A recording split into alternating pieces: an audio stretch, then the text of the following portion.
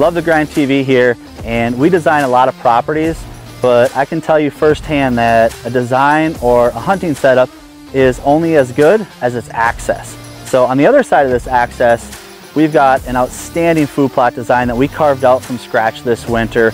A lot of details, a lot of thought went into it. It's a game-changing design, but the most important detail of them all is the access. So I'm gonna hop on my QuietKat bike here. I'm gonna show you how we got a little creative to improve the access. We're actually gonna be able to get in, and most importantly, out of this blind that we've got set up without deer in the food plot even knowing we were there. Whether we're coming or going, deer have no idea, and that's just one way that you can get really creative with your access and help improve your hunt.